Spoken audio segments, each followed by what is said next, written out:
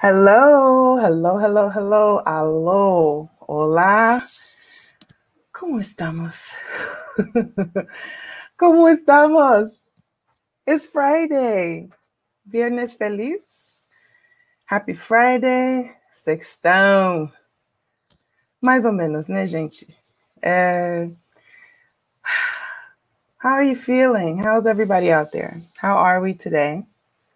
We're going live, and I hope you're joining us. That would be fantastic. I see a few comments coming in, a few more people coming in. Fantastic. Happy Friday. Happy Friday and welcome. Welcome to the maybe not the last, but definitely the last session in our Black Women Disrupt Summer Series Live. Y'all, I'm feeling a little bit sad. I'm feeling a little bit teary-eyed. We know that at the end of everything is also the beginning of other things. So it's just, I'm feeling a little bit in my feelings. Give me 5 seconds. I'll be all right. Welcome, and thank you so much for tuning in. Please don't forget to tell us your name or, send us a quick message. Let us know you're here. We're so excited. We're excited to be ending, but also excited to have our special guest here today. I'm excited because she's here. She's waiting backstage. I really just want to take a second, though, Sister Disruptors, to just send you all our deepest thanks, to let you know that you mean so much to us, that your support and your love and the ways that you guys are showing up for this program is just, it's really, it's beautiful, and we appreciate you. Thank you so much for joining us live. Those of you who've been here almost every week since June. A special shout out to those who join us on the replay, mainly because we know our lives happen in the middle of the day. Sometimes you're working, you got stuff, you're homeschooling, you're doing all those things. You're doing the most, but you guys log in on a Saturday morning or you log in on Sunday, and you make us feel like we are definitely together in community. I appreciate you. We appreciate you. Gracias por venir. Gracias por nos acompañar desde donde estén. Ustedes han apoyado a nosotros desde el inicio de este seriado. Gracias por acompañarnos. Obrigada, irmãs, por nos acompañar todo esse seriado desde junho. Tem sido uma experiência muito enriquecedora para todos nós. We see you, we thank you, and just letting you know that the session today is going to be in English. La sesión de hoy será en inglés, pero si tienes una pregunta en español, por favor, dejen su mensaje en el chat para que nos podamos contestar sus preguntas, responder a sus preguntas. Si tem uma pergunta em português também, por favor, enviar no chat. Não esquece, a gente vai responder a cada dos inquietudes de vocês. E hoje a sessão vai ser em inglês, mas, por favor, junte-se a nós para uma conversa muito rica, tá bom? So don't forget to leave a question for our special guest, Koketso Moeti of Amandla.Mobi below. We'll get to your questions, we promise. It's going to be great, I promise. And so you all know the deal. At Black Women Disrupt, we are connecting with Sister Disruptors in a new way in 2020, and we're in month 8 of 2020, so you already know this. We're still committed to inspiring, to challenging and co-creating and transforming our societies. We're working with businesses and social enterprises led by Black women in the Americas and around the world. We have, however, an even more important thing that we feel like we were compelled to do over this summer, and that was to curate more intimate conversations, bring the voices of Sister Disruptors straight to you over this past 3 months. Please click on our link in the notes, subscribe, and stay tuned for upcoming opportunities to connect and grow together. We've been interested in exploring life after a pivot, learning lessons from sisters living this moment just like us, all around the world. People who can help us reconnect to ourselves, to our brilliance, to our missions, and women who remind us that we still have a unique purpose in life and that the fight has not continued, the fight has not ended, the struggle is not over, that even if we are in the midst of some of the most challenging times, we can build, we can grow, and we will build again. There is so much more we can do and will do to support our families and our communities and transform the societies in which we live. We've been asked by friends and sister disruptors what they can do to support our work, and we want to support you all as well. We posted our Black Women Disrupt survey in Portuguese, Spanish, and English, so we can learn more about the organizations and initiatives that are a part of this community and how we can better serve this growing multilingual group of amazing women. Please find the link in the chat below. I'm so low energy today. What's up? It's been a long week, you guys, and a very tragic and difficult week, too. It hasn't been very easy. As usual, though, I want to remind everyone that we have 4 things we'd like you to do. Number 1, buy from Black women-owned businesses. Number 2, fund Black women-led organizations. And number 3, pay Black women equally for their labor. Last but not least, invest in our visions and our communities. We'll leave our link to all of our new stuff and all the ways that you can get involved with us in the link below. But I don't have anything else to say. I want to talk to the person who's waiting behind the scenes. I'm missing her. I want to see her. I'm ready to chat. Are you guys ready? Let's get into it.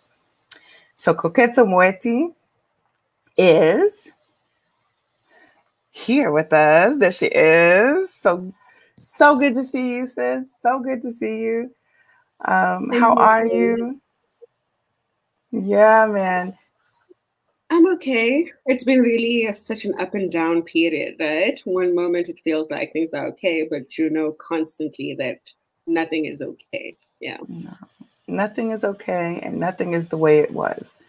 And I just, before we get into our chat, Koketso, I have to let the people know who they're speaking with, because this is no short feat. Koketso Moeti, we're just delighted to have her here because, yes, she's a friend, but she also has a long background in civic activism, has over the years worked at the intersection of governance, communication, and citizen action.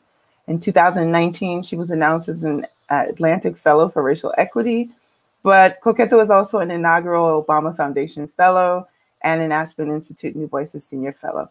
She serves as a reference group member of the Civic Tech Innovation Network and is the deputy chairperson of the SOS Coalition, a coalition of South African organizations committed to and campaigning for public broadcasting in the public interest.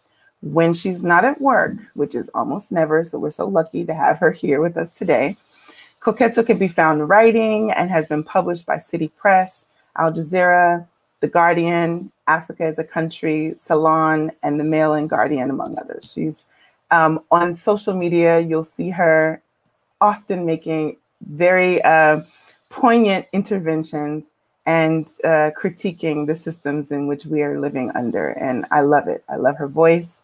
I love being in this friendship with her. I enjoy having intellectual conversations with her. And so today we're going to get a little silly. Not really. We have so much to talk about. Thank you so much, Koketso, for joining us. How are you doing? How are we doing in South Africa? What is happening? Tell us. Yeah, South Africa is, I mean, this pandemic comes in a country which is one of the most unequal in the world, right? So I don't have to tell you how devastating the consequences are and how amplified the inequalities are and the risk which has actually happened that we are further deepening these inequalities and further entrenching them. I think for me personally, one of the things that has been going on, it's quite up and down, right? You think you're okay, but one of the things that has quite struck me about this time is just that it has been a consistent period of decision making and making big decisions, both personally, you know, whether it's a simple thing about whether my kids are going back to school or not, or organizationally, right? Like, how are we handling that? And so I'm just in this period of decision making. And so it ebbs, it flows. But yeah, the people in my space are amazing. the Black women, the intergenerational space I occupy is just thriving with support. That's wonderful. That's wonderful. We have to ask each other those questions, because it used to be we would just kind of pass by one another and in greeting, just because it's what we normally do. We say, hey, how you doing? And we don't wait for the answer. But I think what we've learned and what we're learning is that hearing that answer is part of helping us cope with what we're feeling too. We need to hear how people are doing, whether it's good or bad.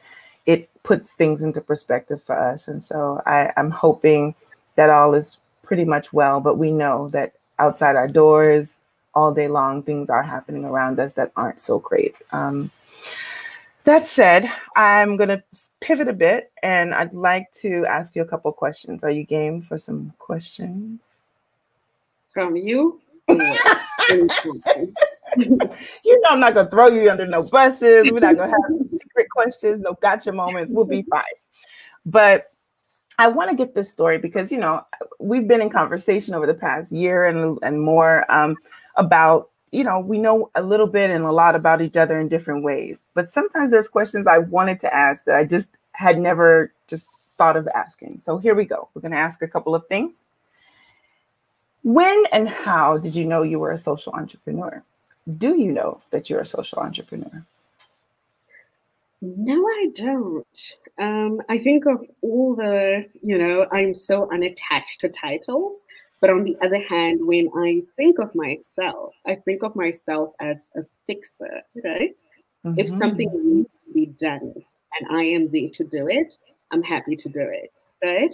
Awesome. So it doesn't matter how big or small, as long as it is in line with the values that I hold about the world and the vision I have for the world, a much more just world, a world that centers, Black people, Black women, low-income Black women, low-income non-binary people, I am playing the game, and awesome. If we are not enforcing the very same structures of which we are opposed to, I am completely anti-racism, I'm completely anti-capitalism, I am completely, I have a very clear ideological line.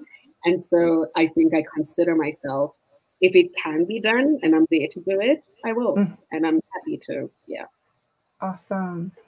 So what has been your proudest moment on this journey? And whether you want to call yourself a civic activist or whether you want to call yourself a social entrepreneur, you are a problem solver. And I've seen that in action.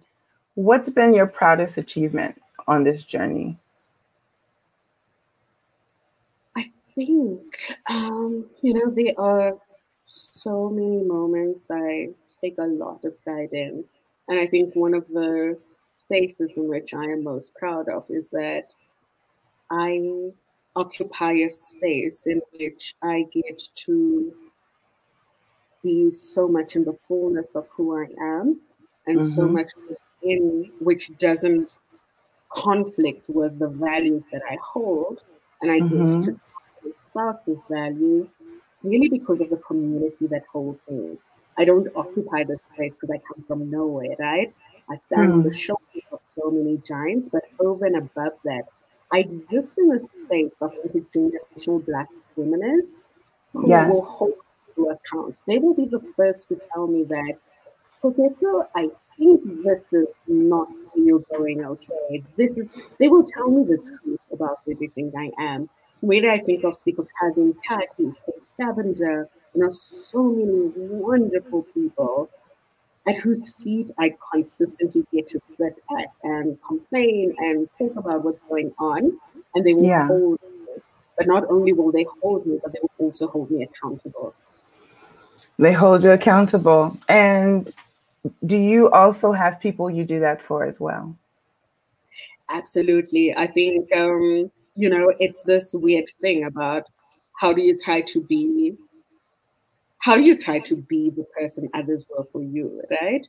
And I think at Amandla itself, we've tried to do that with the launch of our fellowship program. We know how hard it is to be a Black woman non-binary leader in this country from a low-income community, as I myself have experienced.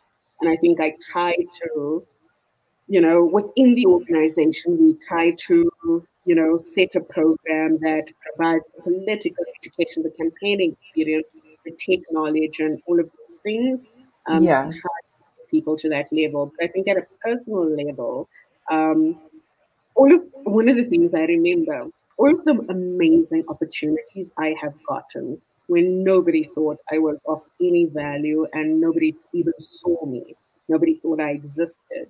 There were these people who were willing and able to recognize me, able to see me, able to see values, And I like the fact that I am able to be the same to others, merely, not even by trying, just really modeling what I've been able to experience. Yeah. I love that. Thank you. And so in this journey, and of course, you're in contact with women on a regular basis, women who work with you, who work in community, who work in partnerships with you. You're seeing things that some people don't notice on a regular basis. But I wanted to know from your perspective, what are some of the challenges that Sister Disruptors facing in South Africa at this time? And I want you to think beyond what you see written in front of you, because when we think about social entrepreneurship, when we think about people being creatives, I think that of the problem solvers also being in this space. We are innovators in our own space. And I know innovation also sounds like a title, or an innovator sounds like a title, but as you are solving problems using new forms and new ways of thinking, what are you seeing are some of the challenges facing the sisters who are pushing up against the status quo, pushing up against the way things have always been done in South Africa? So I think, it's a very, I love the point that you just made, right? That it's not just about the social entrepreneurs or the creators, and none of these things are titled or boxed, because we often conflate things, right? We often conflate innovation with invention, the idea that this is new. But when we innovate, it's actually the ability to see what exists and do something different with it, right? We're actually not creating anything new. We're building on what has been, right?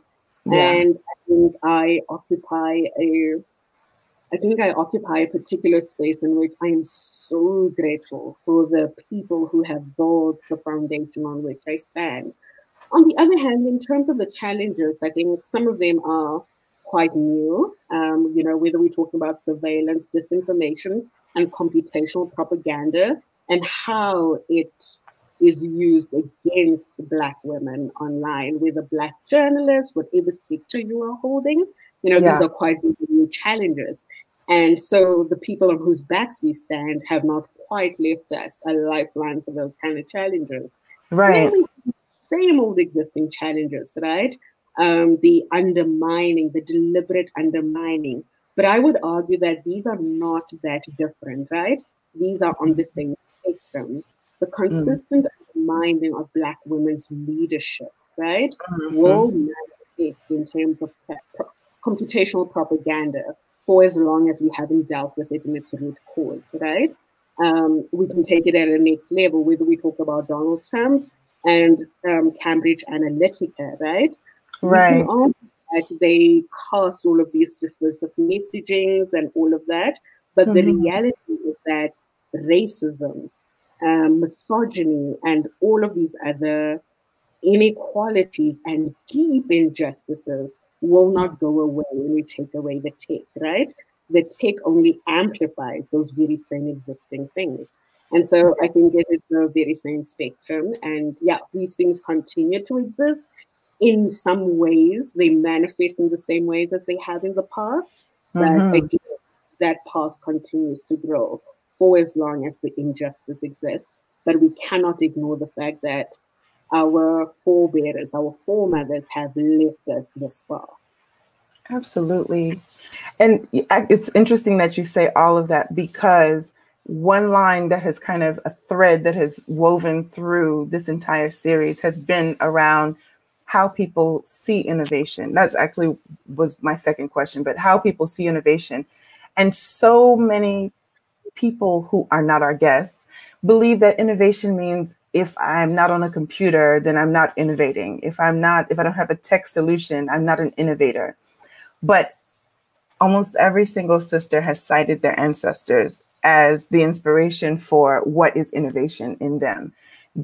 From every corner of the world, they're all saying the same thing. That what I learned from my grandmother, what I learned from my aunties, what I learned from my community has shaped how I think about solving problems. And this is what creates my iteration process. This is what allows me to invent and reinvent. It's not an invention. It is drawing from knowledge that already exists and being able to map a constellation that already is a part of who we are. We just have to tap into it. So I don't know if that's what you were saying, but that's what I heard. Not completely, but there's something there. And I definitely want to play around with it as I ask you what role innovation plays in your work. So for people who don't know what Amandla.Mobi does, I would love for you to explain it from your point of view and talk about what innovation means in that space.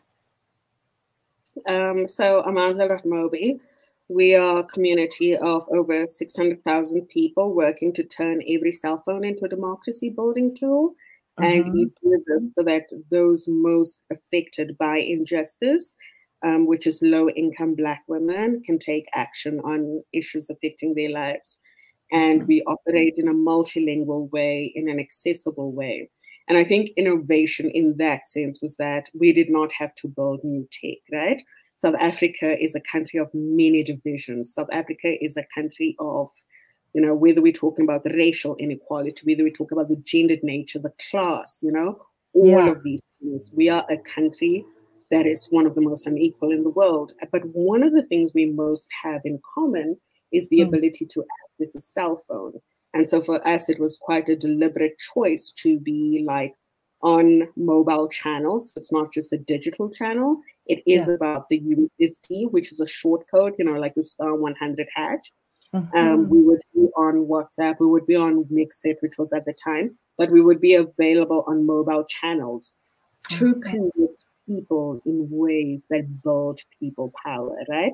So whether you're a small community of 1,500 people and you feel like you're being ignored, you can engage with others beyond the small world in which you live, right? And build that people power that is absolutely necessary to make the change in which we want to see in the world. Absolutely. And expanding on that model, because now you're talking about smaller communities that we normally think of when we think of what are my needs, my immediate needs. How do you see that work expanding globally? And do you think there's validity and value in expanding your work globally? Absolutely. So I'm quite clear. One of the things we often see in the world is that whether you're an organization or an individual, right? I think a lot of times change makers are incentivized to think of themselves as being at the center of the world. I am the important person. Here I go. Organization, right? Right. The reality is on the periphery. We are fighting governments, systems, global powers that have so much more resources, that have so much more capacity than what we do. But I think as history has shown us over and over again, what brings us closer to the center to make the change that needs to be made is by working collectively, right? And so I think it's continuous thinking about how do we connect all these dots? How do we connect all these people? How do we connect all these communities that may be fighting the same battle but don't even know it? That may be fighting the same battle but don't even know that the other exists, right? And it is treated like an other, and therefore we actually actively ignore that it exists. So for me, it's like, how do we build that capacity beyond my small community, beyond me and my friends? And also recognizing that those are important. Me as the individual, I do give to this collective, right? Me and my friends, we can give to this collective, but that builds a community. And how do we extend it in the many ways we can see? And this is necessary. I think as Amandla, we're quite clear, right? Just as one example, we do a lot of work around tax justice, and we're not going to fight tax justice in South Africa. The companies and the corporates we're going against, they get caught even in South Africa, right? We need that global community to take this step even further, right? I can escalate a whole set of issues, whether we're talking about white supremacy, whether we talk about capitalism, you know, like all of these systems, the patriarchy, patriarchal violence, as Black Future would say, right? These are all global systems. They are. And I think you hit the nail on the head. It is the reason, too, why we seek community on a global scale as well with Black Women Disrupt. There's something beautiful about realizing that the challenges we're facing are not the challenges that only happen to us where we are. Back in October, we brought a group of sister disruptors together from Brazil and from the US. And, you know, the folks who are here from Atlanta and the folks who are from different cities around Brazil, at the end, we're almost in tears because you believe that maybe somewhere else things are so drastically different, you know, but you recognize that these same challenges are existing for Black women who are in business, for Black women who are attempting to organize themselves, for Black women who are attempting to find resources, that we are facing similar challenges. And what would the world look like if we could actually have real communication, not, I want to say an authentic communication, because very often we're put in a room and we just have to be in a Zoom call, or we're put in a room and we kind of all look at each other's name tags. But what if we could actually have partnership, dialogue, and build solidarity in a way that we didn't imagine before? And especially when we're talking about economic power, I don't know very many places where that happens. And I want to see it more organically happen. We shall see. It's an interesting thing that you're talking about, because I would actually describe it as principal struggle, right? Just because we are Black women in the same space doesn't even mean that our needs will be the same, right? No. And so how do we find each other, right? With these different ideologies that become Black women are these homogenous groups. Yes. With these different interests, these different manifestations of these problems we're talking about, and how do we engage in a principal struggle? And a principal struggle means that how do we find ourselves operating within the values that we hold and the shared values that we are all clear on? Because as always, clarity is kindness, right? How do we engage in this principal struggle and push forward what we understand to be our shared struggle? Not because I can benefit more from you because of the part of the world I come from, not because I can relate to you because of the part of the world I can come from, you know, all of that stuff. How is it a robust principal struggle where we can disagree and actually be in conflict with each other to find that holds us together, right? And so for me, that is a space of principal struggle. And very often, I think this neoliberal logic in which we live, which incentivizes people looking at the self, the individual, the choice the individual makes in relation to, you know, the country I come from and all these other barriers. This is something we obviously have to struggle against, right? And we are seeing it in this era of COVID-19 actually being incentivized even much more. That incentivization has been accelerated at a scale that is deeply, deeply horrifying. It's troubling. And there's just so little space now, not now in this now, but with the advent of different social media and the ways that we communicate with one another, there seems to be fewer spaces where you can have the type of debate you really want to have. I would love to just like put some people in a room together and see what happens. Okay, maybe I don't. But put some people in a room together so that we can actually hear out the full thought. I get disgusted a bit by the 120 character debate. You know, here we go, I'm so right. And then the other person, you're so wrong. And at some point, we haven't delved any deeper. We've just exchanged blows. How have we built? And that is something I'm very interested in learning better ways for us to do. I just think we need more space. And I don't know how we carve that space out, especially since, as you mentioned, resources are not always available for us to do things the way that others get to do them. We have to be very creative. So we've been using this platform, but it's still not adequate. I'd love to see how we can do even more to be able to create spaces that are meaningful for dialogue and then co-creation, building, and other things. So I think creativity lies in the fact that you understand the limitations of a platform, that here's a platform that has a 120 character limit. What is the most I can do with it, right? Because the reality is how we think about space is what's crucial, right? We're not going to expand spaces for face-to-face time building. That requires travel, that requires passports, that requires a whole set of things that are not acceptable. Yes. So how do we create spaces with what we have now? And I think this is the key thing in which we are always working with. How do we meet people where they are, right? And how do we make the best use of it?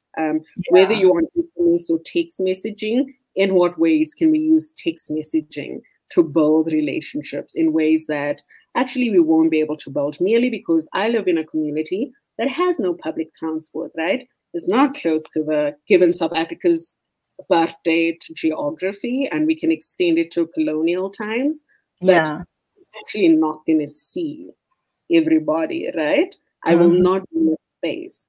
And had I not been afforded the opportunities that I've been given, I probably would have not met you as well, you know? But in that space, let's say we had come across each other with those 120 characters. What are the ways in which we can use it to meaningfully engage and build relationship that is not dependent on that platform, but is dependent on our connection, right? So it's not how we meet that actually matters. It is what we do with our coming together. So I think we need to expand on our understandings of space, what space is, and what space could be, right? I think that's work right there. I hear that. And then I have so many questions. I have questions that are pre-questions, but I have another question now thinking about what you just said. You talked about the organizing happening in South Africa with Amandla.Mobi and in the communities where you were working and with the communities where you live, being multilingual. How have you overcome that challenge of people speaking different languages? How do we actually build, I wouldn't even call it consensus. How do we build a similar agenda, an alignment of agendas when we have different worldviews, perhaps, or perspectives because of the way that our language developed? Our languages are different. They help us think differently. There's nothing wrong with that. How do you do that? You're like, no, actually, it's still not. So there's a big bus station in Johannesburg. It's called Park Station. So a lot of international buses would come and meet there. And where I come from, which is quite far from, not quite, but it's like a 3-hour, 4-hour place away from here. That's where your transport takes you to. What's very fascinating for me is that Black people actually don't need to speak the same language to understand each other. So my very first experience of coming to Johannesburg, right?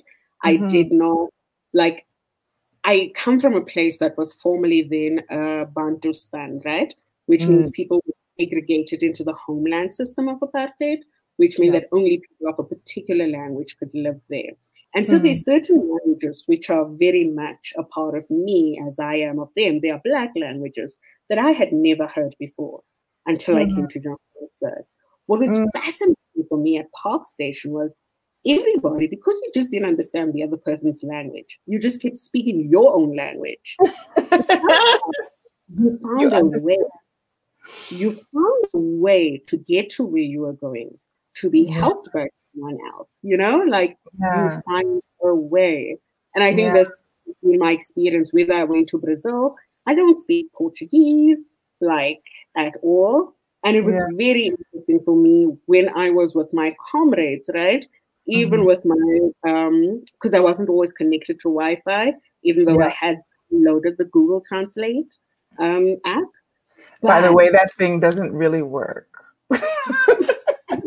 That, even apart from that, and even with that, right?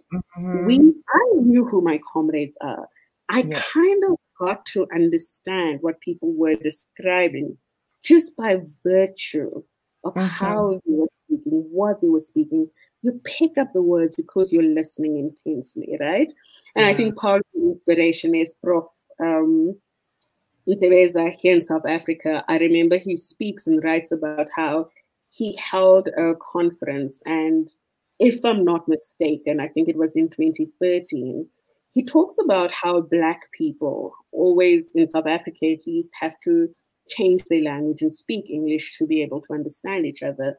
And also over and above that, but Black people understand each other, but to accommodate white people who are participants, English is the language of choice, even if all the Black people would understand each other. And he held a conference.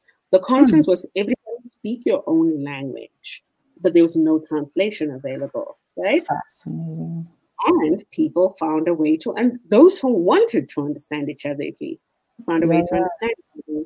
And I find it to be such an exciting thing because likewise, that's what we find. I mean, even if we had to come together, because I remember when we were painting data as 4 banners, you know, I don't speak isiZulu, I don't speak isiXhosa, Setswana, I understand Sepedi, and I speak Sesotho, but it's not only 5 languages, right? Right. Speaking languages, I didn't have to come in speaking theirs. We found a way to connect, right? And this is what humanity is about. When you want to connect, you will. But the neoliberal capitalistic logic tells you that you must only connect where there is an incentive or you will be reimbursed for your connection, right? And that's what we need, right? I love that. I love that because that is a very different way of thinking, but it also is a way that I feel like many of us who have been Black, are Black, remain Black, but have been in global spaces, that is the experience, that you almost get to be every person. Because I'm sure when you arrived in Brazil, people didn't automatically go, oh, there's the South African lady. You look like people I know in Brazil. Like I have 2 people right now today that I'd be like, Koketso, you should meet your cousin, because they live in Rio and they look just like you. And I'm always amazed by when I'm in another country, how people assume I know the schedule of the bus. People stop, they ask me what time it is, then they say, do you know when the bus passes here? And I'm like, how do people even believe that I'm from here? Can't you see that I'm not from here? But there is something in our body language, something in the way that we smile or the way that we're, something is transmitting to other people that I belong here too. Shared humanity. Shared humanity, absolutely. So I actually have a pivot question to ask you, and it's a little bit more personal, not too personal. You told me you work a lot. I know you work a lot. We work many hours, we're working around the clock. There's so many things that one has to manage. As a person who is organizing, as a person who is leading a set of movements and activities during the day, as a person who is also taking care of others in their home, at least that's my reality, is I have 2 little people that I take care of, and my parents live just nearby as well. And with all of the things that pull on you during the day, what centers you? What do you draw on that gives you balance? So I'm going to It's not a religious question. It's not a religious question. You answer how you feel like answer. Okay. But I'm going to answer it in a long-winded way. Okay. So many years ago, I think I come from a space of, I believe in anger, right? And I think continuously what I have found is that my anger drives me. You know, when I'm angry, I act. Yeah. What's been very fascinating for me, particularly when I was younger, was I had someone who, you know, a lot of people who actually showed me love, and I didn't realize they were showing me love. And somebody was like, but why doesn't love drive you as much? You know, and it's just like, love, that newfie feeling. What the hell is that? Like, I'm not here to express some kind of a like weird emotion. But it's interesting how anger driven by a deep love just helps people feel so much. And in the same way that I think I've been able to connect my feelings of anger, my feelings of so many things, which are very legitimate, to love, I've been able to see how, even where things ended badly, at almost every point in my life, I'm one of the lucky people who's experienced deep love. I am one of the people who I can look back and say that, what does love look like? This was love in action. This is how it manifested in my life. This is how it showed up. This is how I was supported, you know, just likewise in this period, you know. And I think to set an example for me about deep love will awaken. It's a call to action, right? It's not this like weird passive feeling. It's a call to action. It's a call to, if you see something that is not right, that is happening, you need to do something. It's an ability to be held accountable and see that you holding me accountable is not you dissing me. It's actually like your love is trying to raise me higher and raise the bar for me, you know? Absolutely. And all of that. And I think that's what centers me. I am so held by the knowledge that I am so loved. I am deeply loved. And I love others deeply, whether it is my children, my grandmother, my wider community, because it's a weird one, because people will say I'm a single mother. The values and what these children are not only up to me. Our community has helped me raise these children, right? Whether, in, you know, I can describe them many little ways. But the ultimate thing that holds me together is this love, this love that I have borne so much witness to, and I have carried so much of, that actually I have no reason to check out because it exists. It gives me the fuel I need, but it also gives me the anger I need. It feeds everything. Even when I am tired, the last week, the last 2 weeks, the last 2 months of my life has been so damn exhausting. And the only reason I've been able to keep it together is love. Tell me about it. Yeah, absolutely. Thank you for sharing that. I know, you know, I said I wasn't going to ask any personal questions, but it's a part of who we are. Like, how do you get the fuel to do what you get to do, to be able to be effective in all these other spaces? I think that's just very helpful for many of us. Some of us can't even express it in that way, but yeah. As the feminists have always said, the personal is the political, right? I don't act in a particular way at work because it's divorced from my personal Koketso. It's like these two things have to intertwine. And it's this difficult thing about when stuff goes wrong at work, when stuff goes wrong personally, I have to handle it in, this is the love, this is the politics, this is the entirety of me I bring to the space, right? And it's not always pleasant, it's not always easy. And that's why the comrades who love you are so important, because they will tell you when you are, it is my comrade. They'll be like, you need to go home. You know, like, what were you doing there? Like, yeah, particularly the older Black feminists, I'm just like always like, oh, okay. That is good, though. That's good to know. During this time, I'm very curious about how your work had to shift or has shifted because we're in this cycle of what's happening to us right now. I mean, everything is so intense. In this country, it's it's very intense.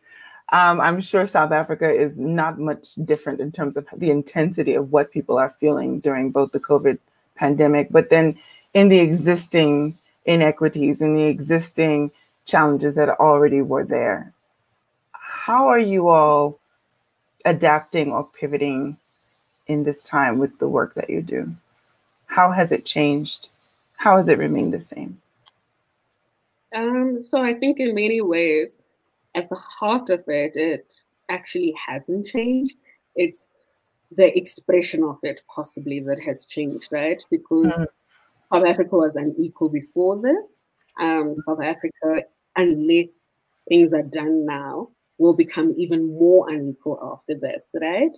And so, like, how do you both fill the gap, but not get focused on the present only, but use the present as a gateway towards changing the future as well, right? Because there's also the risk that you get so stuck on the immediate relief, right? That you lose sight of the deep systemic injustice.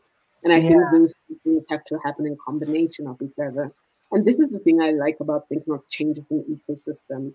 I think I'm quite, I have no illusions. It's not like low income women are not acting if Amandla's not there, if I'm not there, right?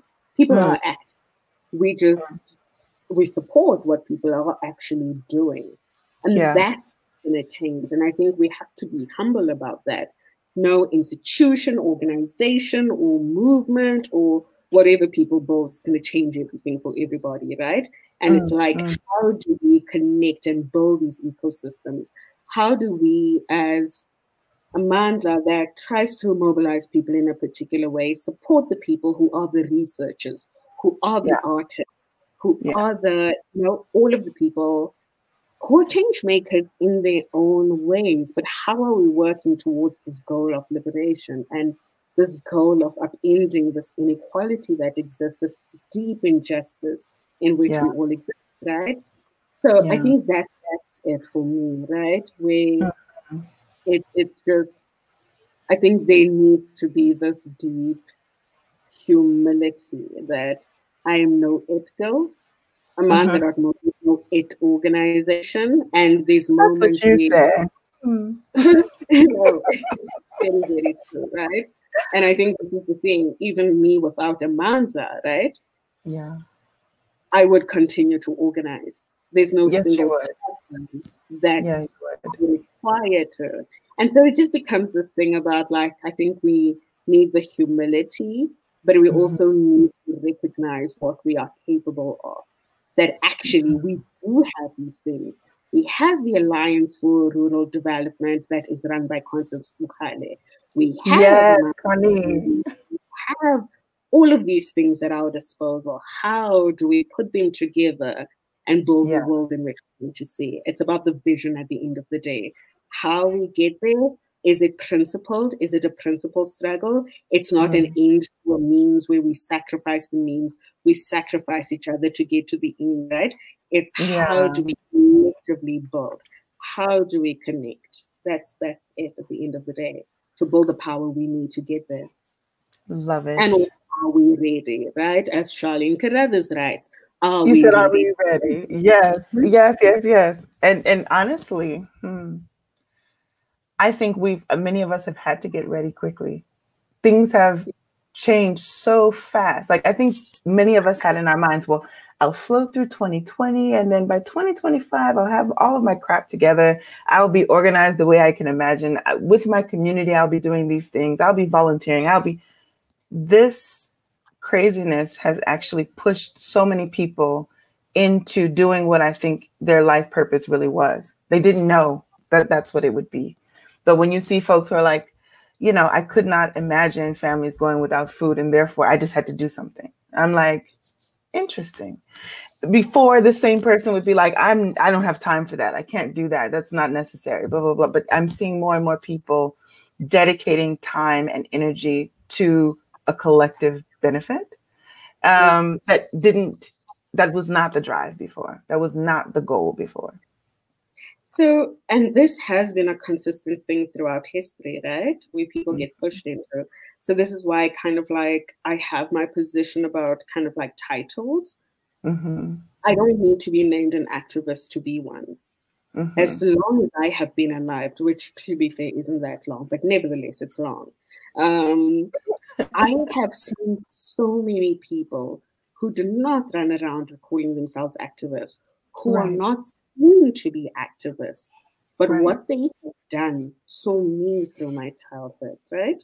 Their actions have seen many other children through their childhood. And so it's just this thing about when there's a need for something to be done, you know, the idea of the strong Black woman, right? Yeah. So the strong Black woman had to endure and be strong, was forced into resilience. And there's all of that stuff. We praise resilience, but on the other hand, there's the reality that we led down people to a point that they had to be that resilient, right? Yes. And so it's like, if somebody asks me, like, are you an activist? It's also like, hey, I didn't ask for this. I wasn't but it's life circumstances. I was agitated to it. But by what I saw for myself, what I saw in my community, what I saw for other people who looked like me, right? And I imagine it's quite the same for everybody else. It's not like you wake up this morning and you're like, today I choose to be an activist, you know? Yeah. It's kind of like shit going on in this world around me. Something needs to happen. And I can make it happen, right? Yeah. And you realize that threshold is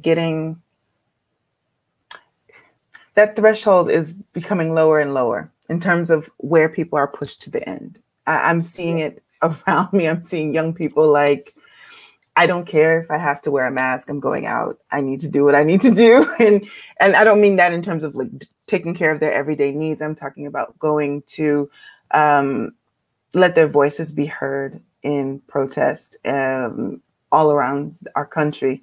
And we're seeing that like this idea of just sitting back and seeing how it plays out is not enough for a lot of our young people, not enough even for the middle-aged folks. I won't say who those would be. It's becoming more and more difficult to just pretend like things are as they always were. And it's interesting to see how people are moving and adapting to what we're currently living in. I appreciate you sharing that with us. Oh, go ahead.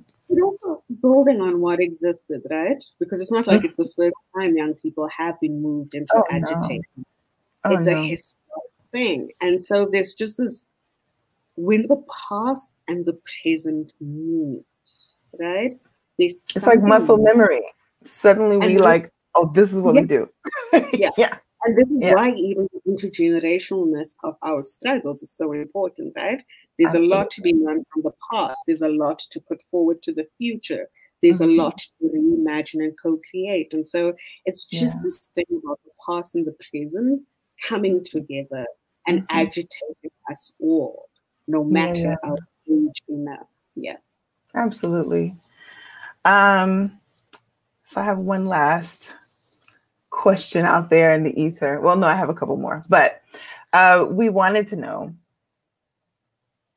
from your perspective, what can, and this is broad because we know there are many, many groups within each of these groups that we're talking about, but what is something that we can be doing to build and strengthen relationships across borders? So, Zakia, I don't want to interrupt you, but as luck would have it, I have been very pressed for a while. I just need to run out for 2 minutes. Okay. You better run. I'm going to run. I will be right back. I knew it. I knew she was going to do this.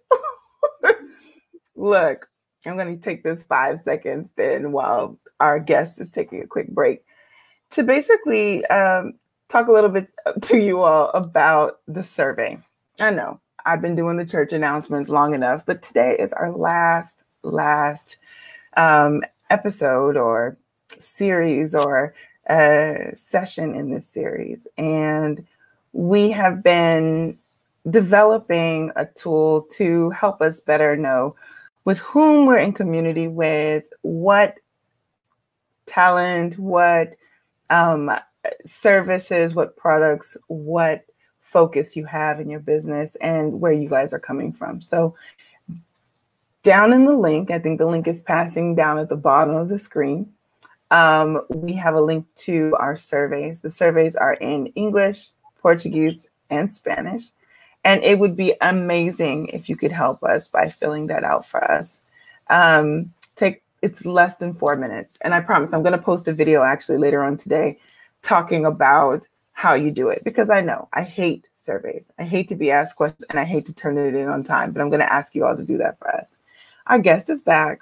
You guys ready to hear our last question? It's the best one. We're going to add her. There she is. Just freshening up. That's what they call it live, because it is real. This is not like fake. I'm just surprised my kids haven't run into the scene yet and like shown their faces behind me. This is not a fake, banner. This is like a piece of cloth I put up so that we can have a background. And it's real. Life is real. But if you could, this last question about how we connect. And, for me, the concept of borders it's something that irks me. It's something that for me has always been, my goal has always been to not deal with the border and to deal with the people, to have actual people-to-people relationships that aren't about like, what nationality are you? And then how can we get down based on your nationality? That is not the vision of Black Women Disrupt, nor is it my personal vision. But in your experience and the things that you've been working on, the experiences you've been having in the past few years, what can we be doing? What should we be doing to strengthen our relationships across this thing called borders? I think it's such a timely question, given everything that's going on in the world, right? We've seen this rise of authoritarianism. We've seen this resurgence of this deep, deep xenophobic, anti-migrant sentiment. Many parts of the world, and South Africa is not excluded from that.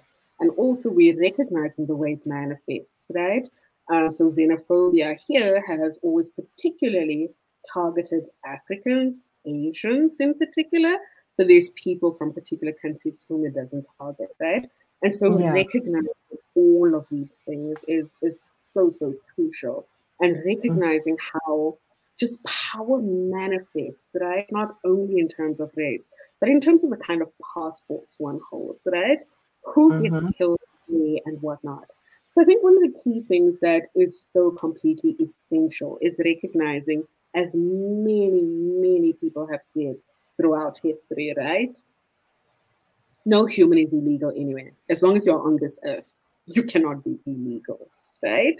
And I think that is something we need to commit to and recommit to, even in this depth of inequality in which we exist in, where we are all looking for resources, where, the lowest of the low amongst us are consistently being forced into competition with each other.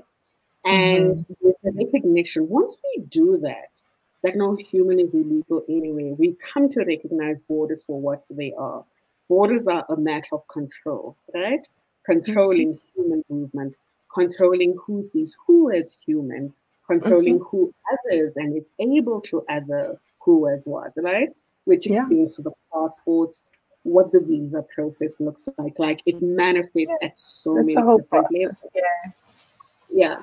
And I think this is how, as we see that the neoliberal logic, right, has caught us into, where we are able to oppose certain injustices domestically, but not recognize how we impose those injustices externally, right?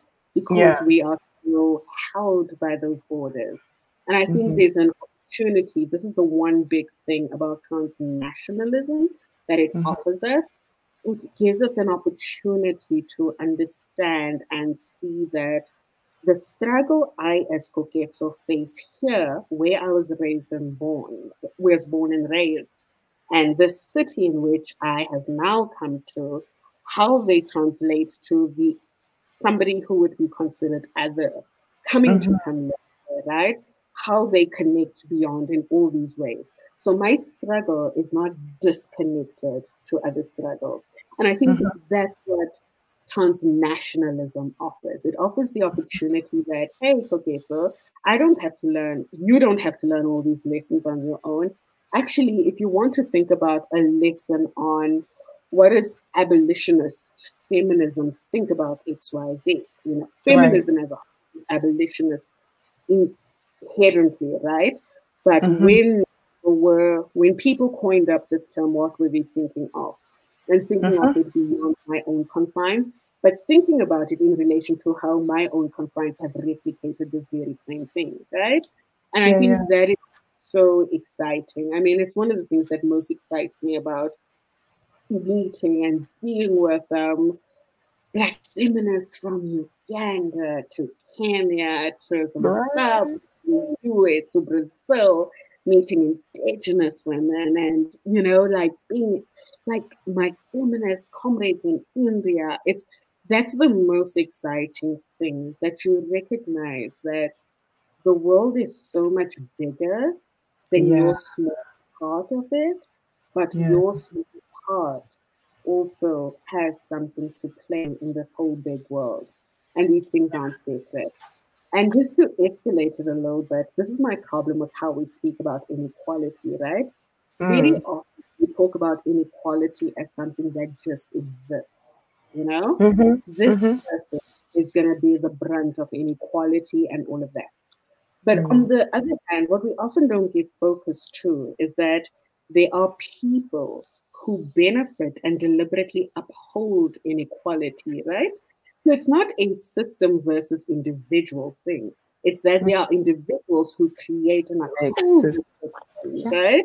And systems are, so these things, you can't actually separate them. It's a very false separation. These things have to be, just the recognition that, systems are made up of the individual parts just as much as individual parts can break down those very same systems. And so what do I, Koketso, where I'm sitting in South Africa, have to offer the world? But also, in what ways can I connect with the world that it recognizes that in South Africa, and here's Koketso, I can show you that, hey, actually, the tech companies that are based in your country, this is what they're doing in my country. How do we work together to avoid the political colonialism that we see going on? How do we talk about racial inequality in the US, recognizing what the US military bases do in the rest of the world is the very same thing that we're replicating there in your own cities, right? And I think that, absolutely. That is the beauty of that transnational solidarity, of imagining yourself in the shoes of another person in a different place, but having a bigger vision because you're in relationship with that other person, being able to track the trends that are affecting all of us. Sometimes you feel like it's just happening to you. This is just happening in my neighborhood. They sell the eggs at this price, or, we never have access to banking. And this must just be my problem, my thing to shoulder, my thing to bear. And I think this idea of traversing boundaries and being able to talk frankly and authentically with other people in real conversation and real dialogue and real exchange allows a person to also see where they are in the world and how these things are actually replicated all over the world. We just believe that it's just happening to us. When I can see that, I'm like, oh, McDonald's has made people like, I can see the trend. I know what's getting ready to happen. Like, oh, we got McDonald's, we're so happy. I'm like, give it 12 years. And as you see the 12 years passing, you're like, oh, that's what happens when this comes into the community, or when this other thing is introduced into the community. Anywho, I'm going on long-winded, and I have one very last very beautiful question for you. I want you to get yourself right for this one, please, sis. Okay. What are you listening to? Oh. That is not a song. No, that's not talking. I'm right. Like, okay, get yourself right. What are you listening to? What are you reading? And what are you watching, if anything, that is giving you life? That is such an interesting question. So, what am I watching? I am watching you. I'm quite a dull person, so I don't watch anything much. I love movies and documentaries. But right now, Encounters, which is a South African documentary festival, is happening. And it's virtual, free all over the world. But they have some of the world's best documentaries available. Of course, you have to get a ticket because they limit it to 400 people. They have some very good documentaries, okay? We're talking about... How is it free for everyone if it's only limited to 400? What are we going to do? 400 tickets of people at a time, so for per screening. But of course, there's multiple screenings because, the problem is, of course, you'd crash if you had too many people. Too many. Yeah. I mean, some of the world's best. I'm talking about films about Gaza, from Palestine to South Africa to the US to they have all of those documentaries. So of course I am busy living my best life because that is happening right now. And then the Durban International Film Festival, at which Dillon Valley will also be happening shortly in September. So that I'm looking forward to. That's probably watch the news. And any music that you're liking? Any songs that you enjoy? So, I am traditionally such a music snob. I am such a back in the day person. Give me the 70s, 80s, 90s, and early 2000s. I'm happy. I haven't listened much to new music. But what was very fascinating for me was when the WAP came out, the response online alone, what is going on? And then I said, the dangly thing at the back of your throat, right? That's a vibe right there. Let's just say, So is that your new theme song? Are we playing that song? You enjoying it?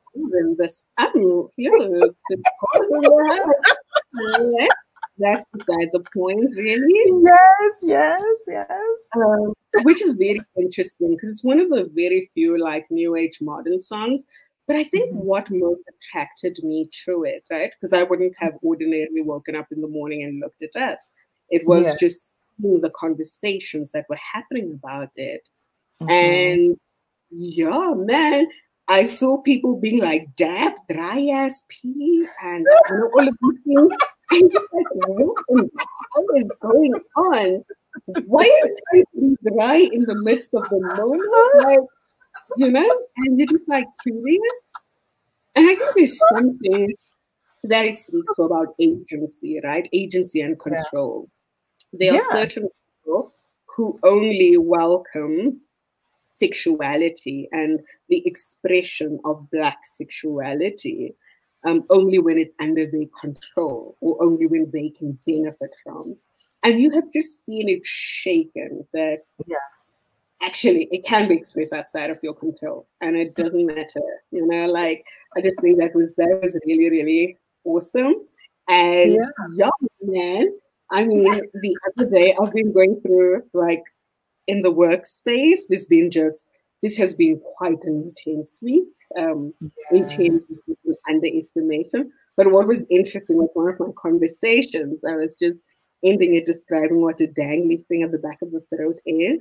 And I seen this, I seen one of the TikToks that was made, because we've also seen a lot of creativity globally. I think one of the things that has held me together has just been this ability to show and express Black creativity in such a transnational way where it crosses all boundaries. And there were memes about when that line comes up and then the dangling thing being like, I crack myself up. I love the video. So yeah. Amazing. Okay. Well, we're going to add that to our list of songs we must listen to at least once. And guess what, Koketso? Do you believe that we got through a whole hour? We got through the whole hour. Wow. We literally, yeah. And I feel much better. I hope you all feel much better out there too. This week has been heavy. This week has been difficult. But, and this whole summer really has been quite a challenge for everyone in one way or another. But it's so apropos that you would be my last guest. Dora Marema was my first guest in June. And so I've sandwiched South Africa on the front end and on the back end. And I feel like I'm okay. I think we're good. I appreciate you for coming. I appreciate you for being here with us. I thank you so much for taking time out of your day.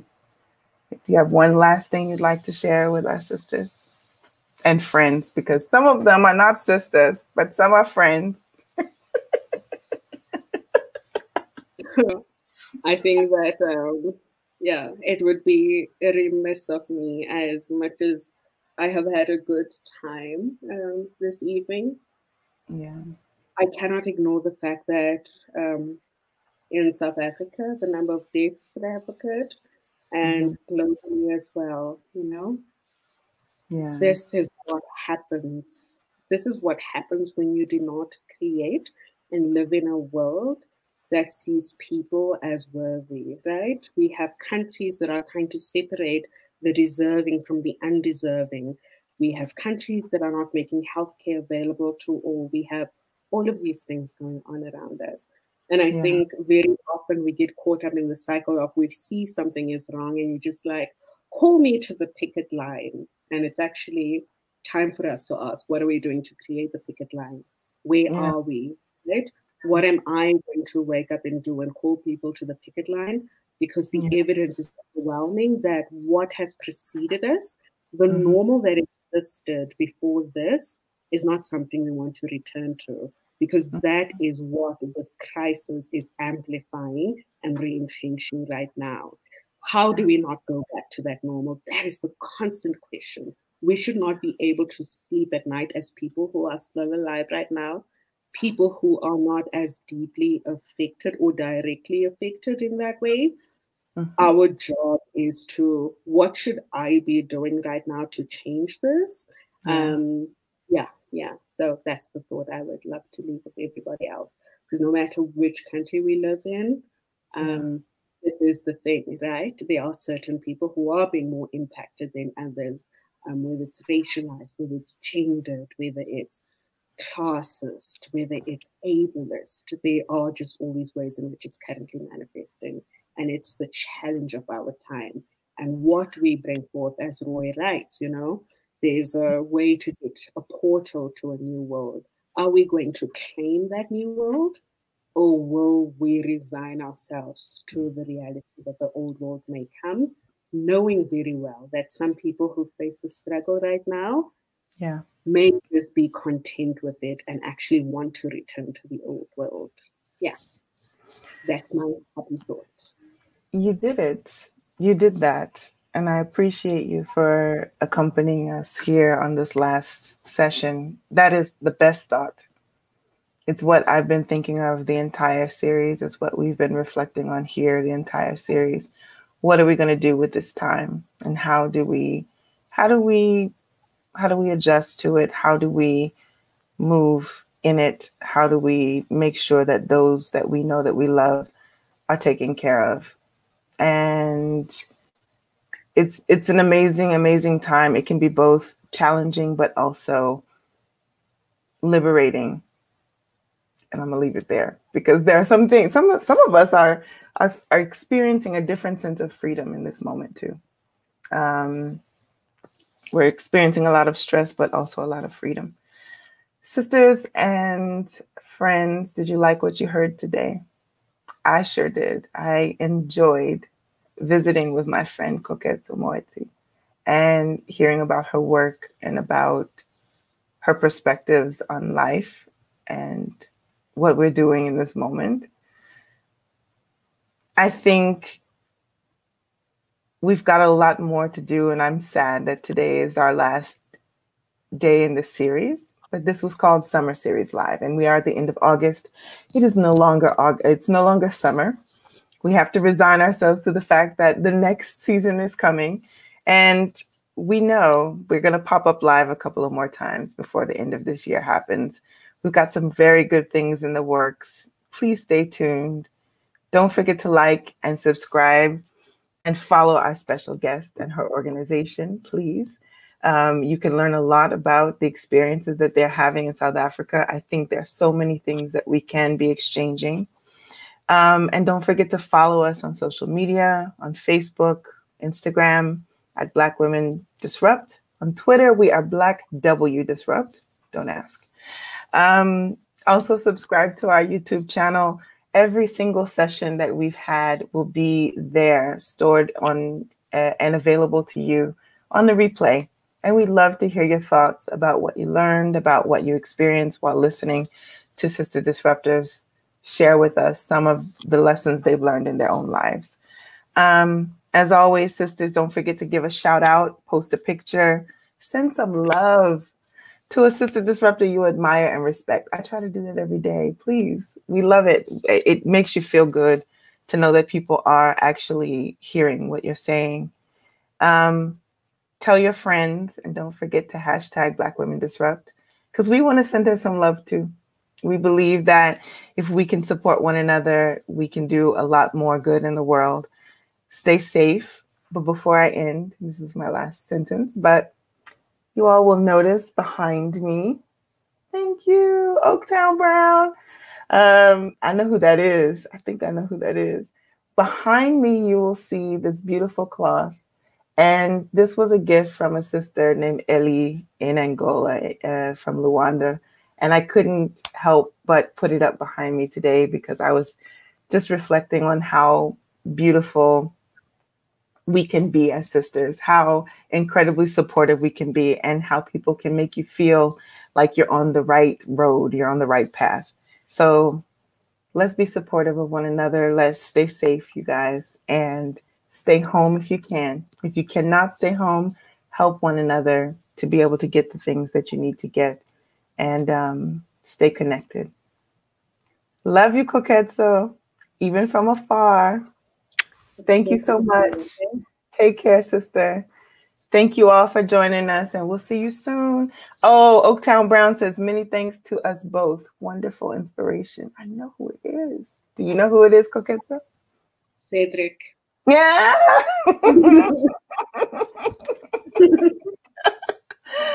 All right. We'll meet again soon. Take care, sis. And I will be reaching out just to have a chat. Maybe a little mug. Talk to you guys later. Be good. Bye-bye. Bye.